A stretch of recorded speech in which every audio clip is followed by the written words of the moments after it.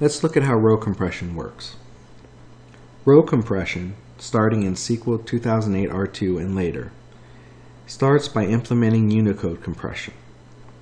The amount of space this saves you depends on what locale or language your SQL Server is using: English, Turkish, Chinese, etc. English usually results in about a 50% savings. Unicode compression works by converting Unicode fields to non-Unicode fields wherever possible.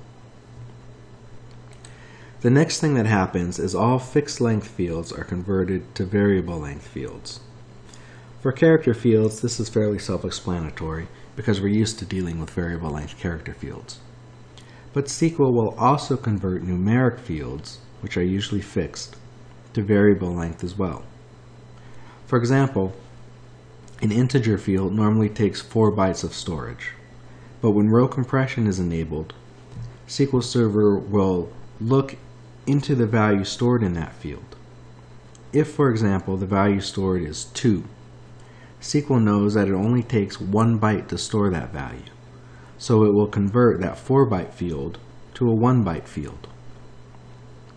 As a side note, decimal fields are stored using the var decimal data type, which was introduced in SQL Server 2005 SP2. So if your table already uses that data type, those fields will not be compressed anymore. And lastly, row compression implements a new variable length row format that reduces the metadata storage requirements. If you remember all those bytes we used to indicate record types and offsets that we talked about back in section 3. This reduces the row overhead from 2 bytes down to 4 bits, or 1/2 of a byte. Also, blanks and nulls are stored within the metadata info, so it would take up no room at all in the actual data portion of the record. By definition, row compression only operates on a single row at a time. So let's look at an example. Here we have 2 rows. Each row consists of 2 columns. The first is a small integer field, and the second is a fixed length 20-character field. A small integer field requires 2 bytes for storage, and the char20 field requires 20 bytes, for a total row size of 22 bytes per record. And here we're ignoring the 2-byte slot array entry for the rows here. So these 2 bytes require, or these 2 rows require 44 bytes to store.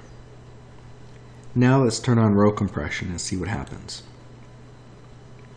In the first record, SQL Server realizes that the value 1 that was stored in the small int field only needs 1 byte for storage and not 2, so it reduces that field down to 1 byte. It also notes that the string I love cheese only requires 13 bytes to store, not the full 20, so it reduces that field as well. The second row cannot be compressed because the value of 32,700 requires the full 2 bytes of the small int field to store, and the word compartmentalization is 20 characters long, so it fills the entire char20 field. So after row compression has been turned on, these 2 rows now require 36 bytes to store instead of 44. That's about an 18% reduction in size.